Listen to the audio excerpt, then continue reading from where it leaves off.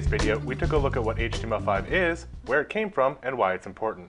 In this video, we're going to take a look at some of the new updates and improvements to HTML5.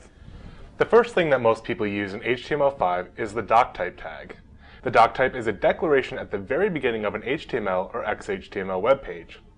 It starts with an exclamation point and Doctype in all caps. What comes next varies based on the type of document you are making. The words HTML and public appear after the Doctype, and then there are two quoted strings specifying whether you're using HTML 4.01 or XHTML, and if you're using the transitional, strict, or frame set doctypes.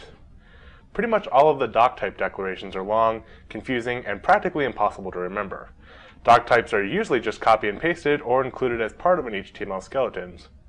While doctypes are difficult to remember and understand, they have served a very important purpose. In some browsers, their inclusion in the page will take the browser out of quirks mode and into standards mode. This is particularly important in Internet Explorer, where if you omit the doctype, you are left in quirks mode that retains the bugs and quirks from the older versions of Internet Explorer. Now this was useful for websites that would not break while IE began adopting more web standards. The doctype is also used to tell the browser which specification is being used on the page, though in practice it makes little difference. Browsers are built to be so robust and forgiving of errors that even if your markup isn't strictly adherent to the particular standard, your content will usually be displayed correctly anyway. Now HTML5's doctype is decidedly simple. It is just the doctype keyword and HTML. There are no public, no strings, and no confusion. It's just doctype HTML. This new streamlined doctype tells the browser that you're using HTML5 while still getting you out of quirks mode in older browsers.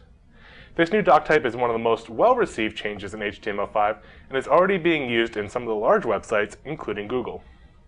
When working with script tags, you may be used to seeing the type attribute of text/JavaScript, and maybe even a language attribute. Now the language attribute was deprecated some time ago in favor of the type attribute, so you should not be using the language attribute anyway. The type attribute declares what MIME type the script is, or rather what type of file it is. Now more than 99% of the time, this is text/JavaScript because we're serving JavaScript. But in HTML5, the type attribute is no longer required in the script tag. If we remove it, the page just assumes that the type is text/JavaScript, which means that in our script tags, we don't need any attributes, or maybe just the source attribute if we're referencing an external file. Now just like the script tag, the style tag also has a type of text/CSS.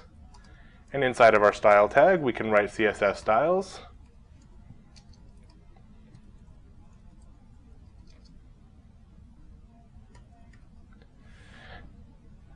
Now, in HTML5, again, the type attribute is no longer required.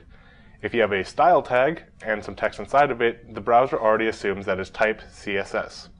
So we can just leave it out. But we're not going to be using any inline styles in this page.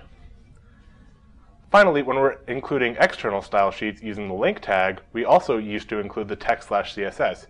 But now in HTML5, if we have the rel type of style sheet, the browser will assume that the type is text/CSS, so there's one less thing we have to put in our link tags. When building web pages, you also want to specify the character encoding used on your page, typically UTF-8 or whatever your page happens to be encoded in.